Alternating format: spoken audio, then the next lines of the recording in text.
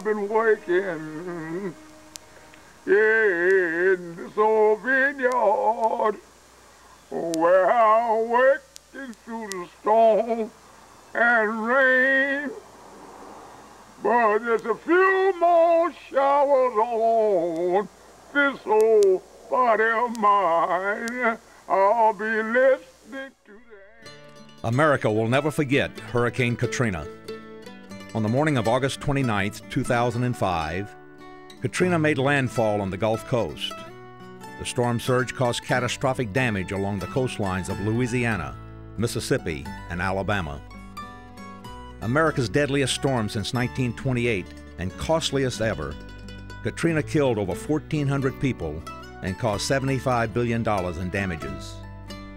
The storm also devastated more than 1,000 local water systems, leaving at least 2.4 million people without access to safe drinking water. Since 1998, Water Missions International has been providing safe water for community development and disaster relief outside the United States. We never dreamed we'd provide water in the United States. Before Katrina, we'd always worked in developing countries, but when Katrina hit, we knew we had to help. Providing drinking water in a disaster situation in the United States presents many difficulties we don't encounter in a developing country. One challenge was the living water treatment system, which can provide enough safe water for 5,000 people, but it is not permitted for use in the United States. Water Missions received special permission from the Mississippi Governor's Office to use the systems there, but it still could not be used in Louisiana. This situation prompted Water Missions to develop a system that could be used anywhere in the United States. The new system combines a reverse osmosis unit with a living water treatment system. The living water treatment system reverse osmosis unit is trailer mounted for easy transport and includes a generator so that the entire system is self-contained. 8 of these new systems were sent to coastal Louisiana and Mississippi. The water treatment systems were installed in churches, schools, feeding centers, and shelters. While installing systems in Mississippi, volunteers reported a great need that was going unmet. Many residents had received trailers from FEMA, but were unable to move into them because they did not have a water supply. To address this issue, Water Missions International launched the Rural Mississippi Well Rehabilitation Program. Dozens of volunteers spent weeks in Mississippi repairing nearly 400 wells. The Pentair Corporation donated 180 of the 400 pumps that were used for well repair. The volunteers for this project included employees of Charleston Water System, Mount Pleasant Water Works, and Jasper Buford Water and Sewer. I'd like to thank Water Mission International for giving us an opportunity to come down along with our company CPW to get involved in what's going on in the Mississippi Gulf area, because these people really need help, and I'm just happy to be a part of it. It's a humbling and learning experience, one I would never forget. An estimated 2,500 people benefited from the well rehabilitation program.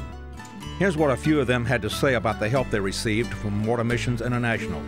I think the first help we had was from Water Missions, because you can't do anything without water. We'll certainly always be grateful to you all for installing the pumps, and it's been a very reliable pump. The first thing I noticed was the water pressure was so much better. I could actually take a shower and I had water pressure. That was great. And then the second thing I noticed is that the quality was better.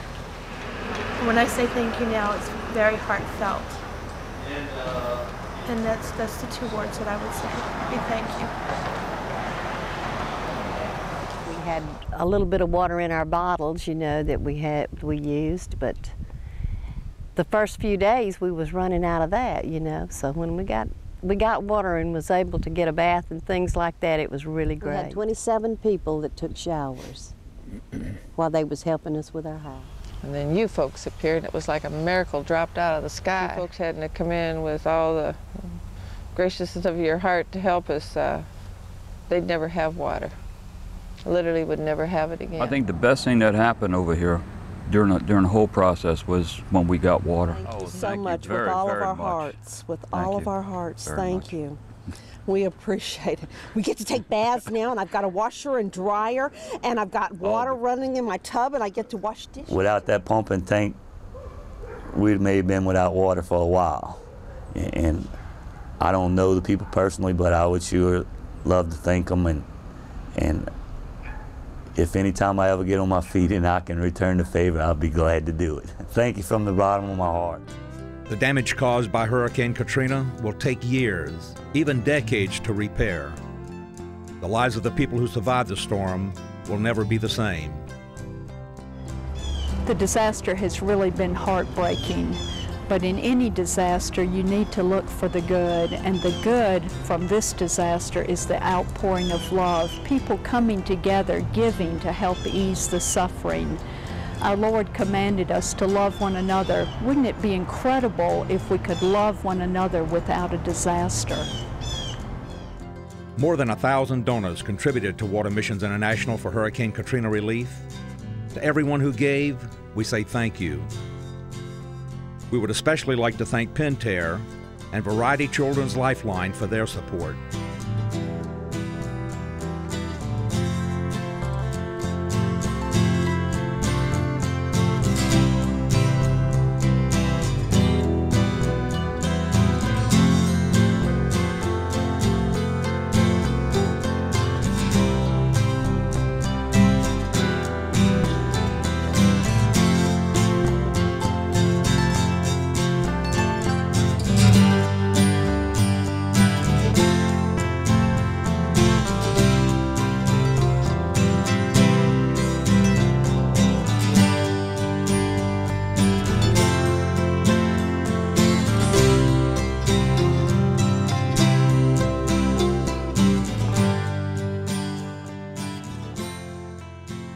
Dozens of volunteers from all over the country spent weeks on the Gulf Coast repairing wells. Several companies sponsored their employees to participate in the well rehabilitation program. Volunteers were a vital part of the relief effort. To all of you who gave selflessly of your time, who sacrificed your own comfort to provide water to the people who had lost so much, thank you. You are the heroes of this story.